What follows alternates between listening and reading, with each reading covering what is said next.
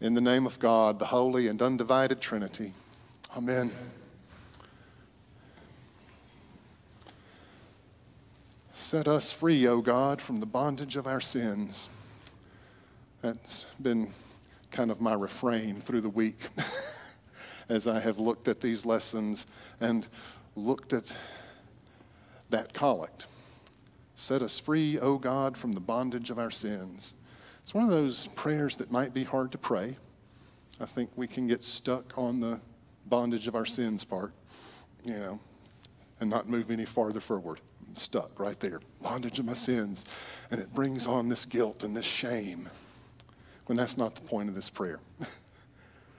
Set us free from the bondage of our sins and give to us the liberty of the abundant life that we find in Jesus Christ our Lord. Life in Christ is freedom and it is abundance. And the implication to me of this prayer, this collect, is that we have indeed already been set free. We have already been released from our sins. We've been released from the fear of death. We've been released from the fear that holds us back, from everything that keeps us from living fully and freely and abundantly in Christ. We've been set free, released. That's what Jesus does. I don't know how closely y'all pay attention to exactly how far we've made it into Mark's gospel since we began reading Mark's gospel on the first Sunday of Advent, but we're not even out of chapter 1 yet.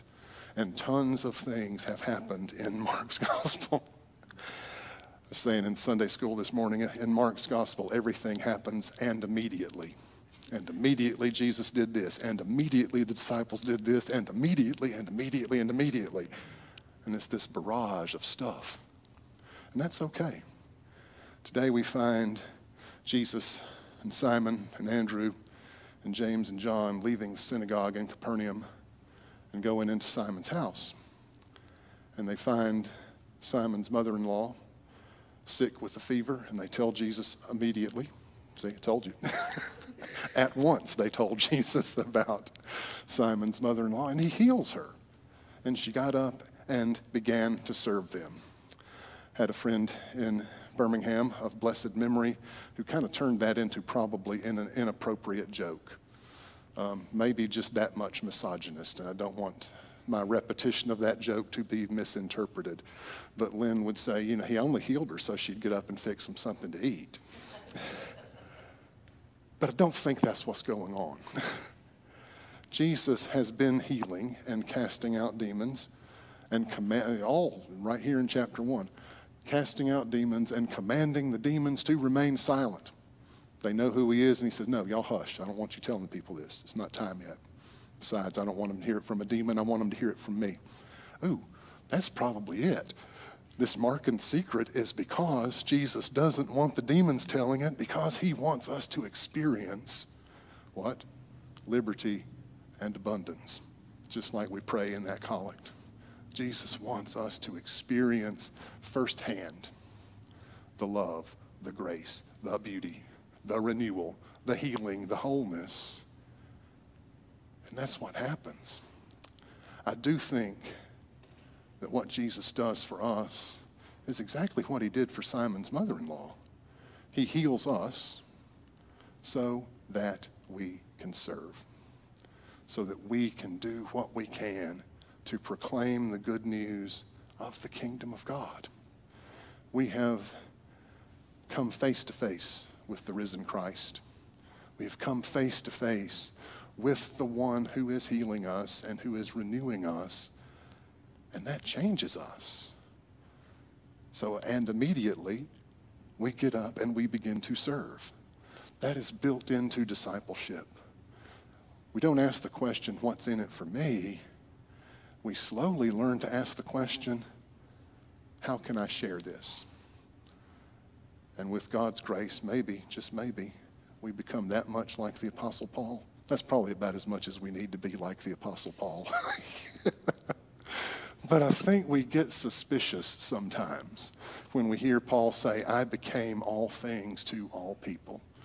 There's something about us that says, hey, wait a minute, this guy's not genuine. He's not authentic. He's willing to say or do anything just as long as he can win people to the gospel. And that's where we fall into the trap. That's exactly the point. It's not that we become who we're not. It's not that we become any different than Jesus wants us to be. But what we begin to recognize, like I suspect Paul did, is that we have changed. We're on a new path. We are thinking differently. We are believing differently. We are walking through this world differently.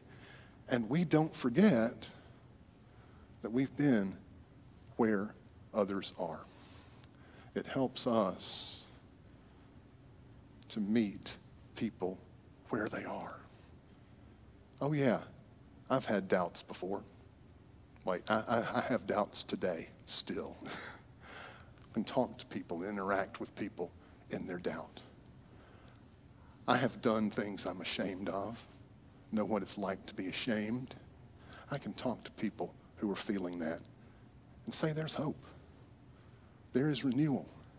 There is the gift of new life in Christ. And so in a way, while we recognize, oh yeah, I'm not the same person I've always been. I have changed. My behaviors have changed. My attitude has changed. I see things and look at things differently in Christ than I did before. We've ended up right where we need to be.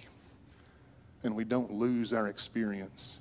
We don't lose those things, those lessons that we've learned. And it helps us to say, there's a place of renewal. Let's go. Let's gather together. Let's come to the table. Let's serve in the name of our Lord. Help us to do this. Set us free from the bondage of our sins. Oh yeah, you already did that. Yay! You've already done it. And now we are going out, changed people, to proclaim this good news, to share this good news to all the people we can in all the ways that we can. And that is what changes the world. That is what sets us free from all those forces that holds us back.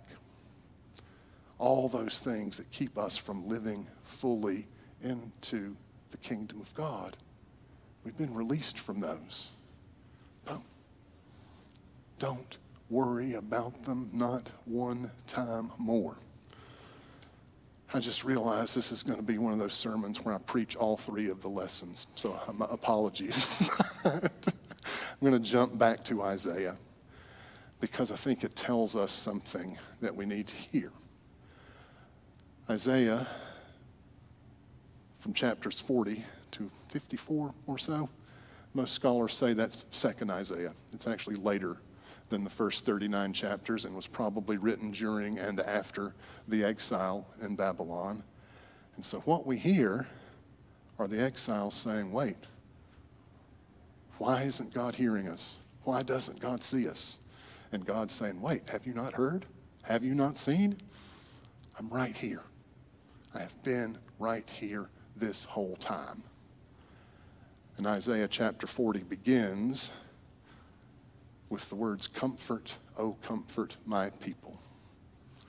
God breaks into our reality, reaches out God's hand to us and says, yep, I know.